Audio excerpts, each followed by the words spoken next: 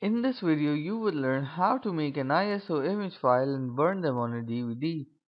We would be selecting this folder which contains 79 files and 9 folders. So first of all, log on to magiciso.com and download the latest version of the software.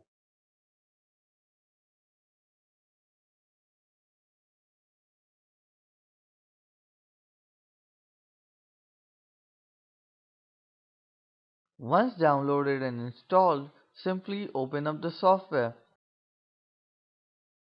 Now drag and drop the file or folder in the directory and go to File and choose Save As.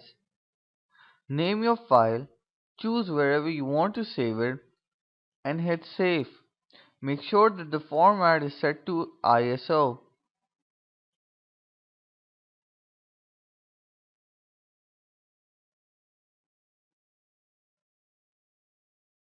And now your ISO file has been created. To burn the ISO file, simply double click on the file. Here you will see that it contains all the files and folders. Now click on the Burn CD DVD with ISO icon. Once a new window pops up, choose the driver and now choose the CD or DVD image file.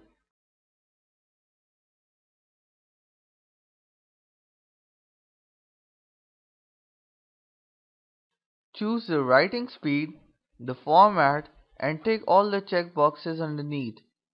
Now simply hit the Burn It button and the software would take control of all the rest.